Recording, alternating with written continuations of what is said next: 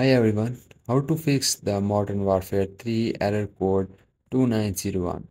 So fixing this problem is very easy. This is with your problem with your internet.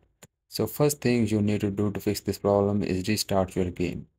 And then if your problem is not fixed, then you can check the server status of your game, and if there is any server is down, then you just need to wait for it until this was set. So if your problem is not fixed, then go to the library and just click on the Modern Warfare 3 game and just click on the gear icon and then click on the properties.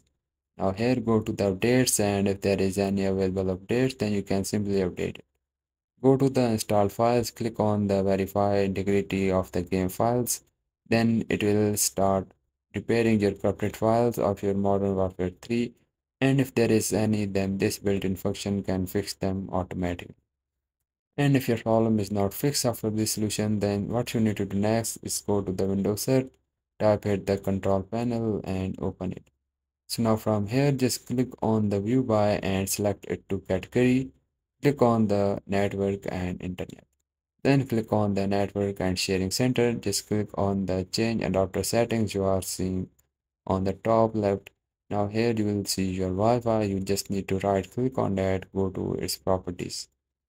So now guys, from here you just need to scroll down and look for the Internet Protocol version 4 and make sure this option is unchecked. If this is checked, so this is why you have the lobby problem. So you need to just uncheck this.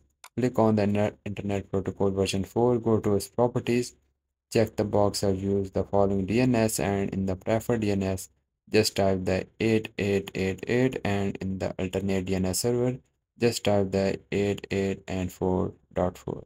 Once you type it, just click on the OK to save the changes, and this is the best Google DNS server. So after that, you just need to restart the Steam and restart the game, and your problem is fixed.